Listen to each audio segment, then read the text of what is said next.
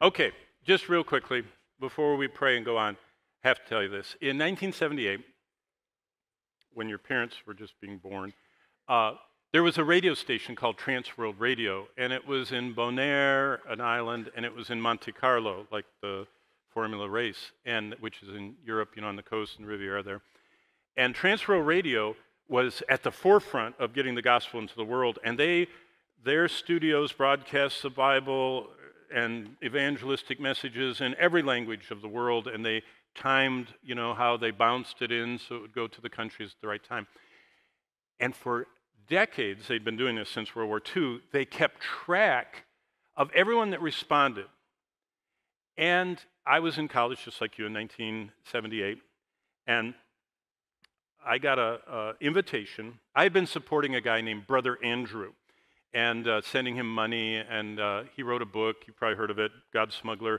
And he used to write me letters, and he invited me to go on a trip with him to take Bibles in. So I got all excited, and I started raising money to go smuggling Bibles. And it was my junior year in college, and I was all excited.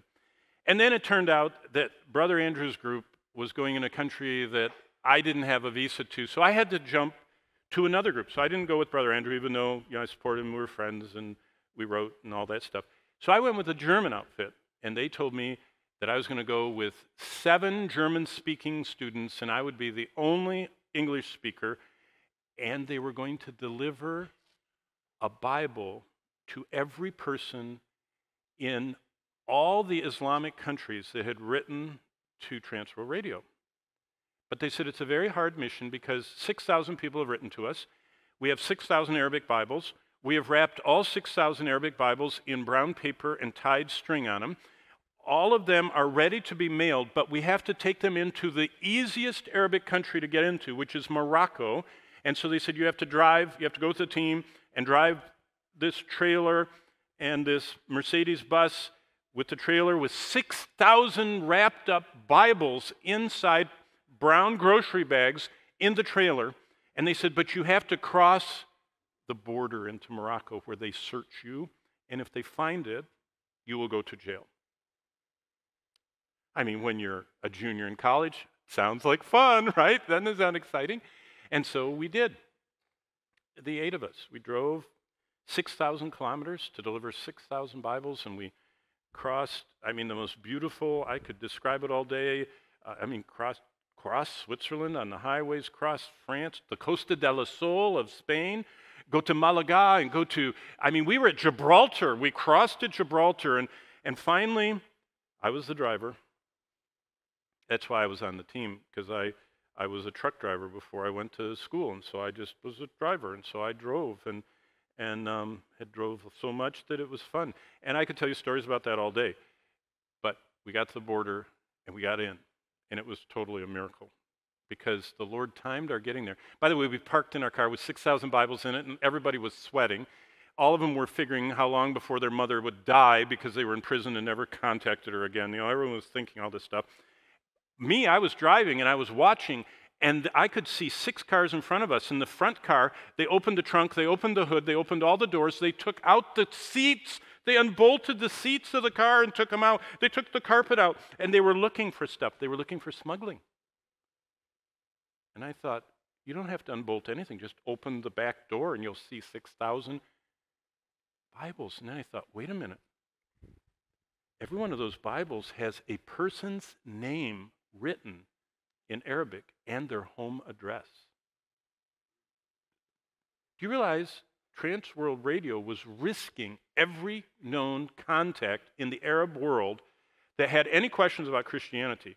They were who thought of that, Of course, I'm a college kid. You just do what you're told. And so I was sitting there thinking, I said, Lord, if they even opened the back door, 6,000 not even saved people. Now remember I said angels don't lead churches. What do angels do? Do you remember what it says in the last verse of Hebrews chapter 1? It says, aren't angels ministering spirits who watch over those who shall be heirs of salvation? You know what one of the things angels do? They protect people that haven't gotten saved yet, that God knows are going to respond to the gospel. That's interesting. So I'm not teaching Hebrews, so I'll just say that. But I'm saying, Lord, I'm a little concerned about these 6,000 people that are going to get put in jail. And so I was having this thought, and I was holding all 8 of the passports because the driver, I'd watched the scene. I mean, they're wearing machine guns, they're wearing these dark uniforms with those French-looking hats, the Moroccan, and they march up with their machine gun and say something, and everybody gets out of the car, and the driver hands the passports. I had seen it. When they get all done with taking the car apart, they hand back the passports, and they drive away into Morocco. So I'd watched car 1, car 2, we were car 6, car 3, car 4. By the time we got to car 5, they were sticking wires into the gas tank, trying to see if anything's floating in there that they're smuggling in. They're on rollerboards underneath the car, looking under, like at the exhaust pipes. These soldiers are doing that. And I thought, they don't have to do any of that to us. I mean, we're this giant long bus and then this trailer full of brown paper bags to the ceiling. Do you know how many 6,000 Bibles? That's a lot. So, come up to the border gate, my turn, put it in park, had my passports in my hand, reached to the handle and went, the door wouldn't open. I thought, oh, they're going to think I'm resisting, inspection. So I started pushing, and it gave a little, and then I went like this, and I looked over, over the window and looked. The soldier had his knee like this. He was holding my door shut.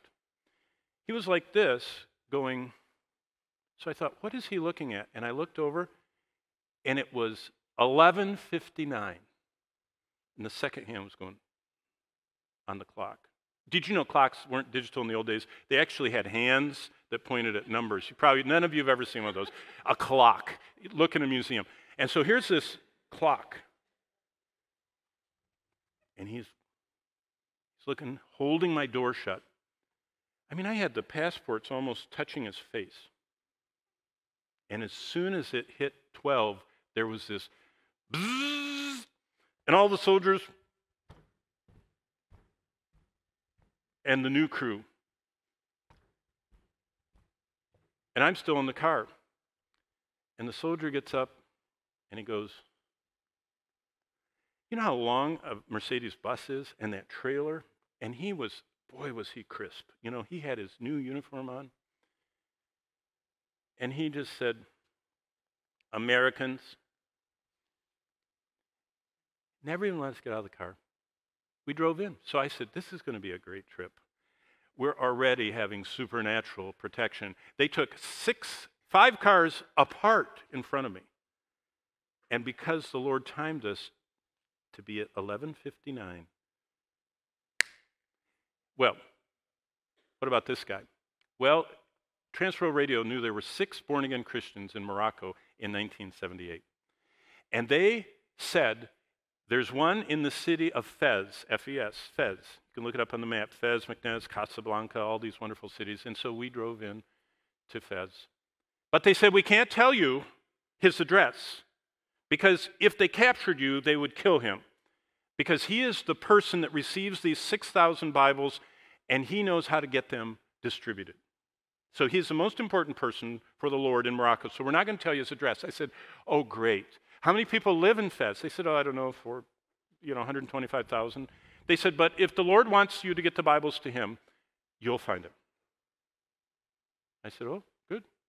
I'm just a dumb American college student driving a van with 7 other sitting ducks, around Morocco with 6,000 illegal contrabands. To make a long story short, instantly, and don't think this happens to everyone all the time, because it's never happened to me before, but I was driving, I said, hey, what do you guys think we should do? And one of the people said, we should pray. So we all just parked inside the country on the outside of Fez, and we prayed. And when we all had finished praying, one person said, boy, I know where we're supposed to go. I said, really? You know where he is? They go, ah. And we started driving, and all of a sudden another one says, it's that road. And so I was the driver. Do you know anything about Moroccan cities? They look like the old city of Jerusalem if you've been there yet. the roads got narrower and narrower. The buildings started closing in. And I'm the driver, and I knew I could not back up very far with that trailer behind me. And it was starting to get narrow enough that I was having them pull in the mirrors. And each person said, one by one, I'm sure we're supposed to go this way. And we drive a little bit, and none of them had any other piece.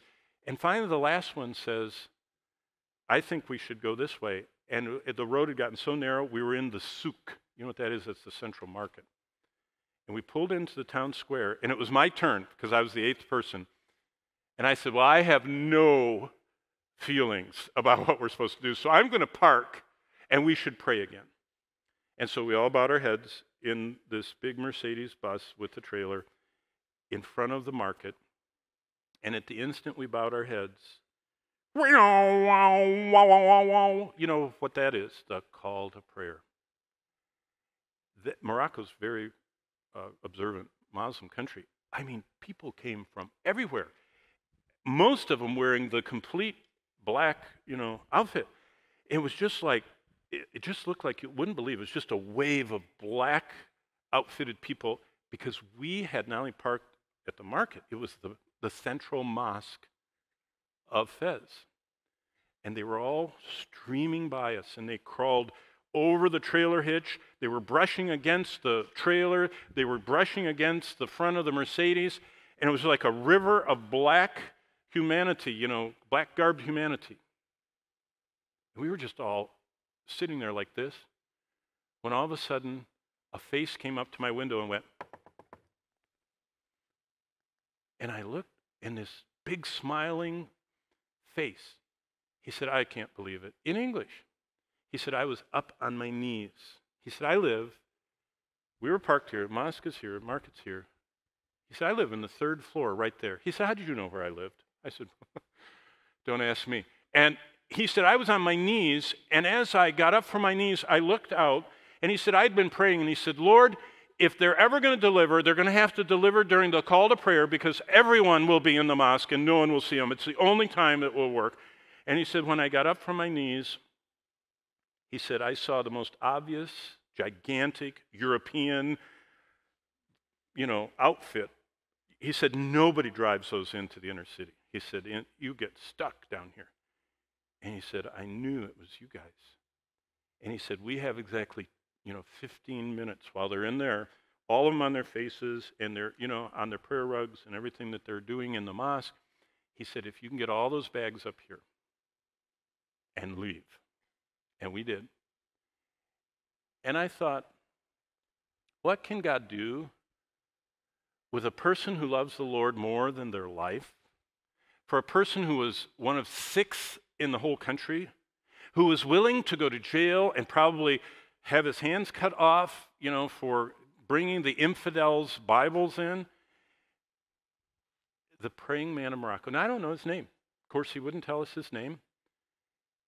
But I will never forget seeing just what he, with his face, he went, if the perfect arrival and delivery could have been set up, only God could do that.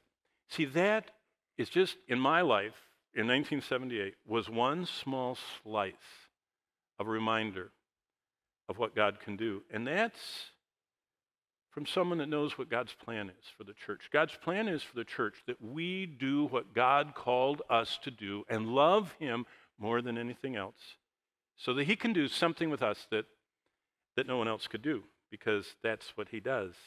And that's the plan He has for you. And the book of Revelation is about how it all ends. Do you know, this is our final time today, our 5th lesson. Did you know there's actually a time where the Church of Jesus Christ almost went extinct? And that is what we're going to see as we're starting to look. The second church, we've looked at Ephesus right there. See Patmos, you can see the little pink thing, and that island is Patmos. And then you see the first one, Ephesus. Just north of Ephesus is Smyrna. And that's where we're going to be in chapter 2, verses 8 to 11. So I started and I spent my half hour in Smyrna. And this is what I found. So look in your Bible at Revelation, that's where we were last, Acts, but Revelation 2, starting verse 8. And to the angel of the church in Smyrna. Now take the S off. Myrrh. Does that sound like any word you know in the Bible? Jesus at his birth had gold, frankincense, and what? Smyrna. That's actually how they say it. We say myrrh. They say Smyrna. He's going to the place named after the spice you put on people's bodies when they're dead. Isn't that interesting? This letter was written to people facing death for Christ. Okay, so look what Jesus says. To the angel, the messenger, the pastor, the elder of the church of embalming fluid. That's how we'd say it in English. You know, at the funeral home, that's what they put into people so that you can have them in a casket with an open casket. They put in embalming fluid.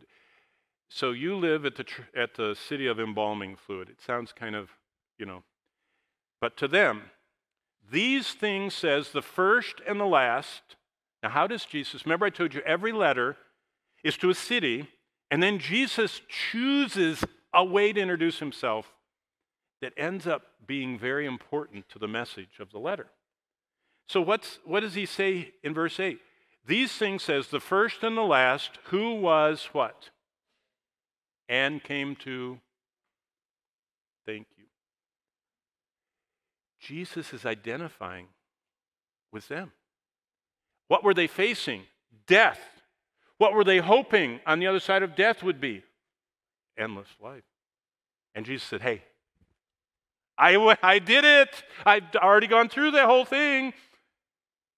I even had myrrh put on me. And you're from Smyrna. Isn't that neat? Only Jesus understands all our struggles, I wrote in my journal. He describes himself as dead and alive as they were facing fatal persecution. Jesus knows what we're facing, and he's going to help us. He's going to help us. He said, that's my whole focus. I'm the coach. I'm on the floor with you. I'm in the game. I'm beside you. You don't even know it a lot of times. You don't even pay attention to me much of the time. But I'm right there. And I'm committed to making, he that began a good work, Philippians 1:6, will bring it to perfection. Jesus is going to finish what he started. He said, so don't worry. If you're going to go through all the way to death, don't worry, I'm with you. Hey, I've done 350 funerals. I love doing funerals. It's one of the greatest places to encourage the saints and share the gospel. You know what I always say? Well, we've come here to say farewell to so-and-so, but I know exactly where Jesus Christ was. And I say, in room 509 of whatever general hospital, at 7 p.m., Jesus showed up. How do I know that? Because he said, yea, though I walk through the valley of the shadow of death, through David, I will fear no evil, for thou art with me. Jesus promises he's going to walk every believer. Before they go through the valley, before they enter the valley, he gets them and walks them through. So I said, you know what? Jesus showed up at the bedside of Sister so-and-so in room 509 of the hospital while everybody was over and they were doing the boards and, you know, checking the monitors, and what they didn't see was Jesus was saying. And she sat up, the real her. The tent stayed behind. She sat up and heard for the first time the voice she knew so well of her good shepherd, and she just couldn't believe it, and she's looking around and seeing everybody in a flurry and the tubes and everything, and Jesus said, come on. And he walks us. Did you know whoever lives and believes in me, Jesus said in John 11:25-27, will never die? We don't ever die. Our body does. We don't. We don't cease to be consciously existing. We see Jesus.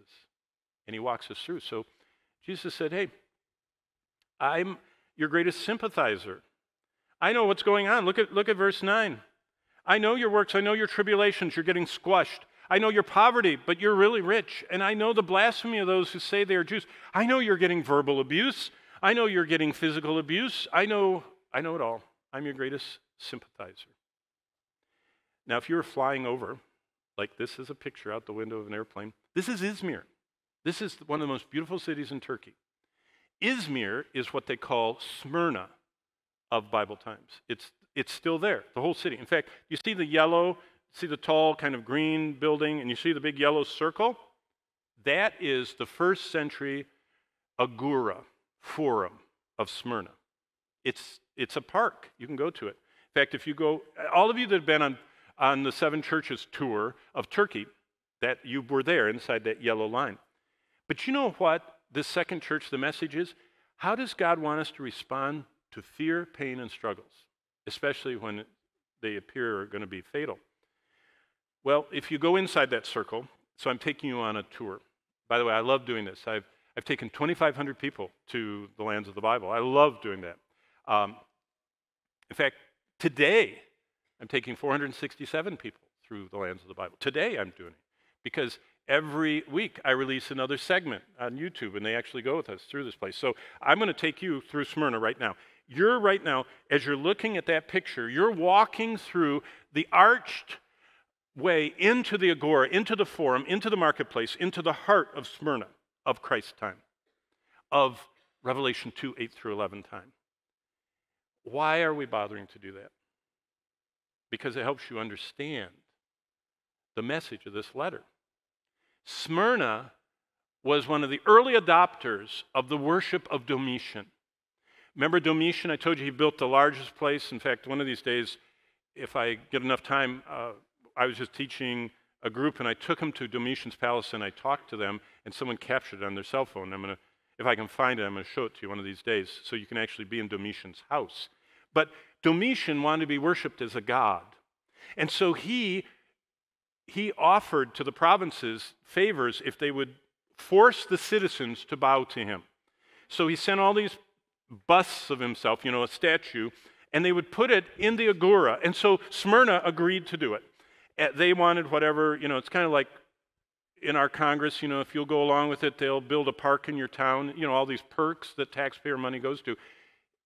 Imperial money went to everybody that adopted emperor worship. And so the leaders of Smyrna did it, and all it involved was bringing the townspeople in a narrow single file into the agora, and right there on the right, there would have been the city clerk, and the city clerk had the roster of all the Roman citizens, and all the Roman citizens had to walk by.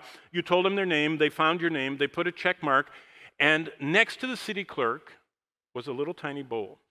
Now imagine how many people lived in Smyrna? Thousands. So can you imagine how long the line was?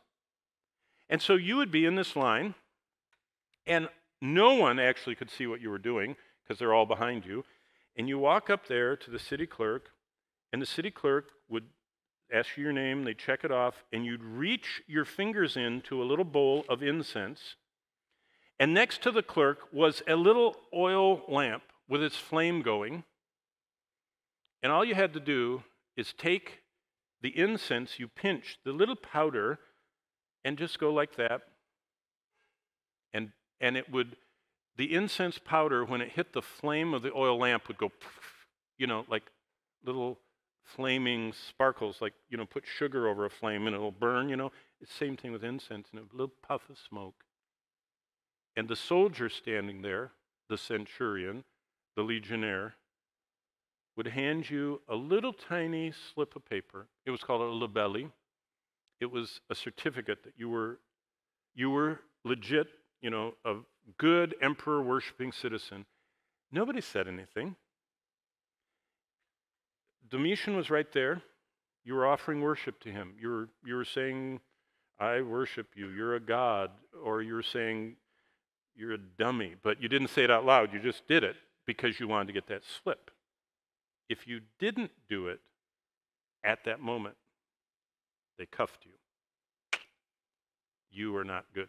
And you went to jail, didn't know if you'd ever see your family. They ended up burning the pastor of Smyrna, who was 86 years old, because he wouldn't do it. They burned him at the stake. Hey, everybody's standing behind me.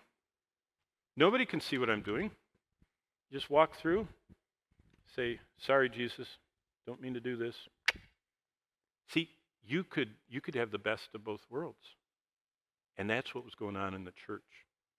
And there was what's called the lapsed Christian, lapse, like L-A-P-S-E, lapsing, not fully following Christ, because people were so afraid to be burnt at the stake. So that's why Jesus said, don't fear those things which you're about to suffer. Don't fear, I already died, I'm going to be with you. Jesus walks us through our life of trials. Well, this is just the beginning. Nero, remember, started the persecution in 54 to 68 and kind of swept up the Apostle Paul and swept up the Apostle Peter. And, Paul was executed as a Roman. Peter was actually crucified in Nero's stadium. Nero had a circus, actually. It was a horse race track. It's in Rome today. Everybody has seen where Peter was executed, because the centerpiece of that execution was an obelisk from Egypt, and that's where he was executed, in that chariot race arena. And do you know what they built all the way around it? It's called the Vatican. It's called St. Peter's. And so you've seen where Peter was martyred, and Paul was probably out by the 13th mile marker or where they did the Romans. Domitian now is the second big persecutor. He's the one that exiles John. But look, Trajan, Marcus Aurelius, that's the one that, gladiator movies about Marcus Aurelius, and Septimus Severus and Maximus and Decius, Valeria Aurelian. But then we get to the worst one. And that's when Christianity almost got to the end. I call it the near extinction of Christianity. Nero started it. He was sporadic. Nero had problems. He murdered his own mother. He murdered his wife. Historians tell us when he was a little kid that he got a frying pan. He was rich. He was one of Augustus Caesar's, relatives, so he was very wealthy. He would have street urchins collect flies for him. He would hold the fly, pull its wings off, and drop it in the pan and see how long it could run around the pan over the fire before the fire killed it. That's what he did as a child. He liked to hurt things. He bought big sandals and had spikes on it, and when his wife was expecting and he didn't like her, he kicked her to death. And you couldn't touch him. He was the emperor. So, he was bad. Domitian was a calculated killer. Then we get to Diocletian. He was an engineer. In fact, I've never watched one, but the most famous cable thing, it was called, I think, Game of Thrones or something, was the castle thing was filmed. That's Domitian's palace. It's on the coast of the Adriatic Sea. His palace became a whole city on the coast that they make movies in. But Diocletian started the most complete persecution of the church. He did three things. He was an engineer. He was great at doing things. He fixed all of Rome's sewers. He fixed the water. He fixed the bathhouses. And then he heard about the Christian problem. He said, in fact, he's the only emperor that retired. Every other Roman empire either died of dissipation, was assassinated, or died in fight. Diocletian never lost any battles, never died in a fight. No one wanted to assassinate him. He was such a good emperor. And he wasn't dissipated. He was an engineer. Those engineer accounting types, they're very, methodical. And when he got all done, he retired and went to Dubrovnik, that city where the castle is. But for his getting against Christianity, he said, there's three things you need to do to get rid of Christianity. He said, number one, get their holy book. So the legionnaires went out, and they went through and ransacked every Christian's home and every church, and they destroyed every complete copy of the Bible. Have you guys had your textual criticism and Bible survey class and found out that there is no complete manuscript of the Bible? That means one manuscript with all the books together in one place that predates Diocletian. Oh, there are many after Diocletian. He destroyed every one. So what did the Christians do? Same thing when I was in the communist countries. They would tear up their Bibles into pieces, and they'd give this family Genesis, and this family Exodus, and this family Leviticus. And so if the communist police came, they only got one book, and they had it spread all over the place. That's what the believers did. That's why there's so many manuscript fragments, because of this time period. So he got rid of all the Bibles. He didn't really, but he thought he did. Then he said, we are going to destroy every place that has a church meeting. And so any house or any building the church met in, the Roman legionnaires destroyed them under Diocletian. That's why You can't, I mean, in the Holy Land, you can't find any of these cathedrals that the ruins are there because they were all destroyed. Now, you can find them afterward, Constantine's time, like the Church of the Holy Sepulchre and all those, and the Church of the Nativity, but nothing before. Why? They destroyed them all.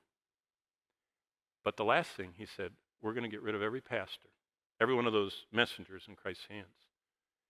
And they did. They either imprisoned them or killed them. It's the closest the church ever got to extinction. And all of you know what happened.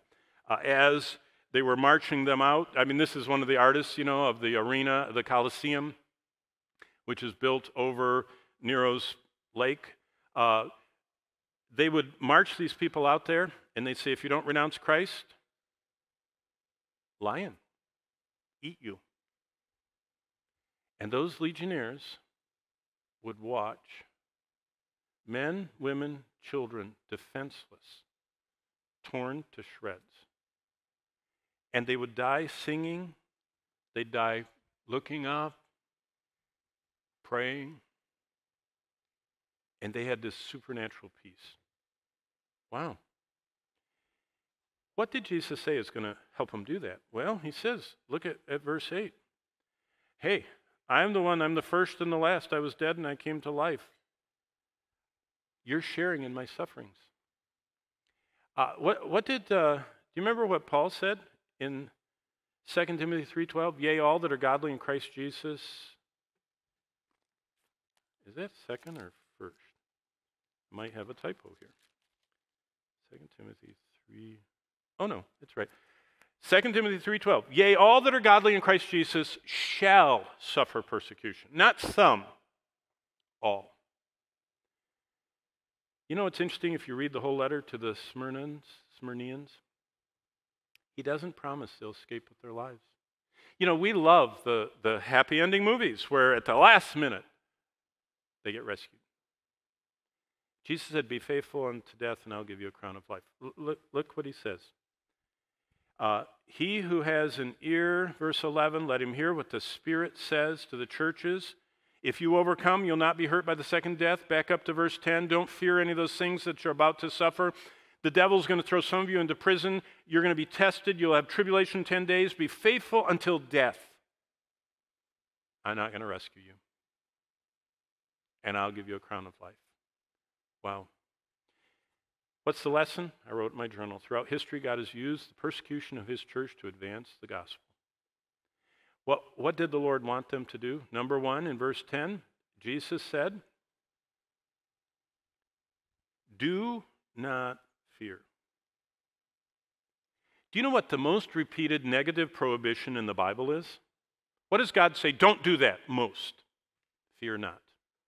That's the most repeated negative prohibition in the Bible. Fear not, fear not, fear not, fear not. Why? Because God has not given us a spirit of fear. That's what Paul told Timothy. So what's the realm of fear? Who runs the fear realm? Satan. And see, when we can get paralyzed by fear, when we live in fear, that's what's so wrong. It seems like Christianity, none of you are old enough to remember, but we went through this Y2K thing. It was called Y2K. And all the Christians thought the world was going to end. And so what did the Christians do? I don't mean all of them. I mean a vast majority of them. Well, I was pastoring in Oklahoma, and I know what a lot of people did. They bought way out in the country places. They stocked them with diesel and generators and enough grain to feed 200 people for 400 years. And they dug wells, and they had gold and machine guns, and you wouldn't believe the stuff. I visited some of these places. In fact, I lost a dear friend because he invited Bonnie and me to come with our 8 little children and come to his compound, but he said, once you come in on Thanksgiving, you can't leave until Y2K is over. I said, wait a minute. I said, if Y2K, you probably don't even know what Y2K was. They said all the computers at once were going to turn off, and the electricity would stop, and the water would stop, and every plane would fall out of the air, and the world would end. And I thought, wait a minute, I've already read about this in the Bible, and what we're supposed to be doing is running out there and trying to lead as many people to Christ as possible. How can you lead them to Christ if you're in your compound with machine guns to keep them out? And we lost that friendship. And they did go to their compound. And they did drop off the radar. And no one knew where they were. And they survived Y2K. but they lived in what Jesus most often tells us not to live in: fear. Don't fear. So, make a choice to stop fearing. Jesus understands that Satan uses fear, 2 Timothy 1:7. God doesn't give a spirit of fear.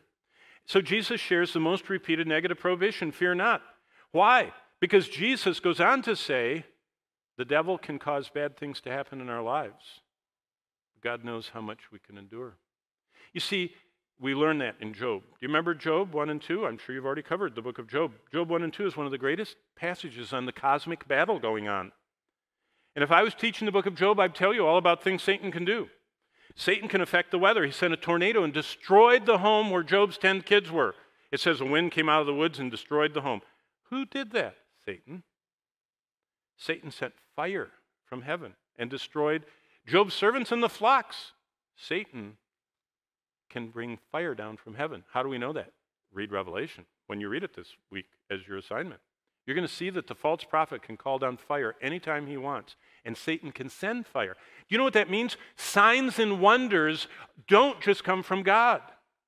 Remember how Moses said if someone does a sign or a wonder, don't believe them unless what they say aligns with the Bible? This is the proof, not the sign, not the wonder. This, the Word of God. Jesus limits Satan's harm to us. But Jesus asks us if we would be willing to lose our earthly temporal life in exchange for permanent heavenly life. Now remember, it's kind of like the whole argument. I do a lot of Q&As. I love doing Q&As where people ask questions and I show them from the Bible how to answer that. You know what one of the big ones is? Is cremation okay or not? That's a big question. In fact, I think I know the top 100 because I've heard them. Questions. Do you know what cremation is? Cremation is rapid rotting. Human bodies rot. You know, they decay. When they're put in, well, after the formaldehyde wears off, gradually they decay in that box. So either you oxidize slowly in decay and going back to dust, or rapidly. Rapid oxidization is called burning. Slow oxidization and decay is called rotting. And so I know that the pagans cremate and all that, but basically the body's going back to dust, either fast or slow. So what I'm saying is we're all going to die except for those that are alive and remain at the coming of Christ. And so if you can choose between saving your life and saving all your stuff and moving to the compound and keeping everything safe while the world falls apart, Jesus said, whatever you hold on to the end, you'll lose. But if you lose your life for my sake, you'll gain everything. And so that's what prompted Jim Elliot to go to the AUKUS. I mean, he knew he was probably going to die. If you ever heard of him, you know, through Gates of Splendor guy. That's what made all these pioneer missionaries do what they did. Because they said either we're going to go the slow boat and rot or we're going to burn out. And so we're going to burn out. Now, God doesn't call everybody to that. And Jesus specifically said if they persecute you in one place, flee to another place. He never said stand there and be killed. But he said don't deny me. So if they've chained you up and said either deny Christ or die, you say, okay, I won't deny him, I'll die. But if they haven't chained you and they say, if you don't go through that line and worship Caesar, we're going to kill you, you can flee to another town. Your fleeing means that you confess Christ and you're able to share the gospel with them. So, see, Jesus limits Satan's harm to us, but we're supposed to, in our heart, be willing to lose everything. How do we do that? Verse 11, if you overcome, you'll not be hurt by the second death.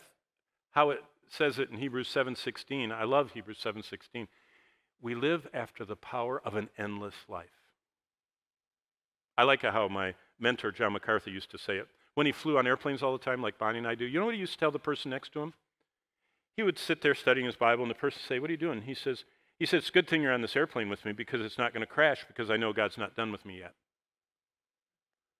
The person would say, what did you just say? He says, good thing you're on this airplane with me because it's not going to crash because God's not done with my life yet. I know that I have to finish teaching through the whole Bible, so it's not going to crash.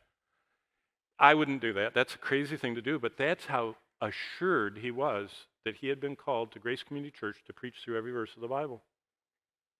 And he just finished recently, so I expect his plane to crash, you know. But, what's amazing is that we live after the power of an endless life. We will live forever. Now, real quickly, we're on 16. I have to tell you about one more friend of mine. Remember I told you I delivered Bibles? Well, I didn't just do it in Northern Africa. Another summer in 79, I led a whole team from my college, Bible college. I recruited kids, and Bonnie was actually in the chapel, and I was asking kids to go on this team with me. I had not met her yet, and I wouldn't have gone on the team if I'd have known her. But I got this team, and we took 50,000 Bibles into Behind the Iron Curtain. One trip, I'll tell you about one trip. We would load them into these vans. These were more sophisticated. They actually had a movable floor. These were professional smuggling vehicles. And they would move the floor, and you'd stick the Bibles, one Bible high, the entire frame of the car. It was beautifully engineered in Switzerland and everything. But a car could hold 1,800 Bibles. And we packed them and prayed for each one and put them in. And then we would shut the thing, and we'd go through the border and just pray that they wouldn't find them. And our teams never lied. Other teams, there was another mission where they taught them how to look right in the eye and say, no, we don't have Bibles, until you didn't flinch. And I said, I don't want to be on that team because God doesn't bless lying. And so I went on the team where we were willing to go to jail. And so we got our Bibles, and we got to Romania. That's where all the Ukrainians are going these days. It's right over there on the Black Sea, right by the Ukraine. And they told us, the way we delivered our Bibles, that we would pull up in front of a factory at 5 p.m. and one of the workers would come right out and not say a word and get in the front seat of our car. And that worker was Boaz. And he would take us, show us where the churches were, and we would deliver the Bibles. And you know where they put them? Inside haystacks. You ever seen like The Wizard of Oz where, Dorothy's on top of the haystack, or whatever? Is that in there? I don't know. But those big haystacks that are giant were hollowed out inside. They built rooms in them. They had doors, and they put hay over it so you couldn't see it. And we would drive up in the middle of the night, and they'd move the hay, and they'd open the door, and we'd put all 1,800 Bibles in there. It was really a neat way to smuggle Bibles. The first trip, remember, we took 50,000. Boaz shows up, jumps in the car. He tells us where to go. He's sleeping like this, and I look over at his hands. His fingernails were this thick. You see how thick that is? People's fingernails are not that thick. They were also brown, dark brown, horrible. I thought, wow, he has eczema. I didn't know what it was.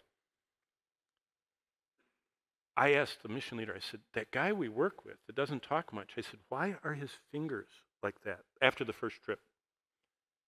He said, oh, you don't know Boaz? I said, no, I don't know Boaz. He said, oh, he gets caught all the time. He said, only they don't kill him. The police know he helps us, so they tie his hand on a bench, so just his fingers are sticking off. And the police chief takes a block of pine wood with his jackknife and makes slivers. And then he comes and he jams them underneath these sharp, pine, thin, like toothpicks. He jams them under every fingernail. And then he pops out his lighter and he lights them all. And they burn. And it ruins your fingernails. It hurts too. And they said, that's what they do to him. And I said, they've done it before? Oh, they said they catch him every year. I said, and he goes through that every year? Have you ever gotten one tiny pine needle under your fingernail? Or anything? It really hurts. We pulled up in front of the factory the next day. We reloaded our car. We pulled up. Boaz gets in. I just about wanted to kiss that hand of his. I thought, I've never met someone whose faith in Christ overcame their fears. By the way, that summer, they stopped doing that to him. The next time we came, he didn't come out. They tied him to the bench, this time with his feet out, and they took a rubber garden hose, and the police chief had his entire crew whap the bottoms of his feet with the garden hose. Do you know what happens if you hit the bottoms of your feet so long? It does something to your nerves where you no longer can stand up. And so it crippled him, the damage to the bottoms of his feet. We came back another year. I couldn't believe when I pulled up in front of the factory. Boaz. You see, his faith in Jesus Christ, believing that he could trade the temporal for the eternal, made him like the people of Smyrna. He said, life is camping. It's uncomfortable. You ever camped? You know, it's damp, and there are bugs, and if you don't have one of those nice, neat mats, it's bumpy and smoke. You ever been outdoors and it rains? It's horrible. You endure camping because heaven is home. Wow. Okay, we only have a few minutes to introduce the next church, which is Pergamum. It's in chapter 2. We're going to start in verse 12. By the way, that's what it looks like if you went there today. This is the main cardo, and you can see the columns going up along that ridge, and you can see, that's the incredible theater that's at Pergamum. And where those two trees are, to the right of the theater, is where the seat of Satan is. It's an altar that's actually in the Berlin Museum. So we would look at that. But do you know what the problem of Pergamus was? In verse 12, Jesus tells them, to the angel of the church in Pergamos, interesting. These things says he who has a sharp two-edged sword. I know your works, where you dwell, where Satan's throne is, that altar that was right there where those two trees are. And you hold fast to my name. And you didn't deny the faith even in the days when Antipas was a faithful martyr. He was killed among you, where Satan dwells. Oh, there's so much. If you guys picked this chapter, I hope you're seeing. I mean, did you know Satan moves around? He's not omnipresent.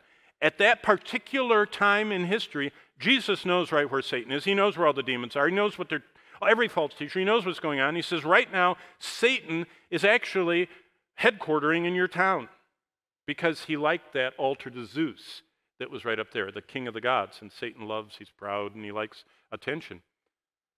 But I have, verse 14, a few things against you because you have there in your church those who hold the doctrine of Balaam. Balaam? Remember, nothing new. Everything goes back to somewhere else in the Bible. Do you remember Balaam? Balaam's the one that went up and they slaughtered all those oxen, built the 7 altars, and Balak wanted him to curse the children of Israel. And he said, I'll only say what God wants me to say. And he blessed Israel every time. You remember that story from the Old Testament? So they got mad at him. They got rid of him. They said, we're not going to pay you. And so when he got down from the mountain, he circles back around and he talks to him. And we find out later that he told him, you can't beat God head on. You got to come around the back door. He said, if you'll send all of your pretty girls out, they'll entice and seduce and get the attention of the little Israeli boys. And if you can get the Moabite girls to sneak in the camp and commit sexual immorality with the Jews, God will kill them for you. That's exactly what happened. That's what the doctrine of Balaam is. Infiltrate the church with immorality. Beware of secret sins. How many Christian leaders does it come out have all these horrible things in their life that they've hidden, and then someone fixes their computer or, an email gets out? Did you know the church has a lot of the doctrine of Balaam in it where Christians allow secret sins to creep into their lives? What happened? Well, believers compromise Christ's call to personal holiness. They got comfortable around sin. And as believers, as God's own people, how can you be comfortable around what God hates? By the way, what happens if you do that? Well, we're going to have to go. But when we come back, I'm going to talk about this. Do you remember Samson? Samson was killed by God as he pushed down those pillars. And Paul comments on it.